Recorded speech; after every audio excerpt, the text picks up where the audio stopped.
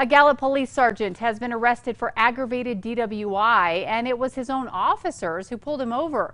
Police say Neil Yazzie was seen riding a motorcycle, swerving all over the road after he left the 49er Lounge on Sunday. They say he fell off the motorcycle at a stoplight, smelled of alcohol. The officers who responded obviously recognized him because Yazzie is their supervisor. They called in state police to complete the stop. Yazzie refused field sobriety test. We reached out to see if Yazzie was placed on leave, but did not hear back.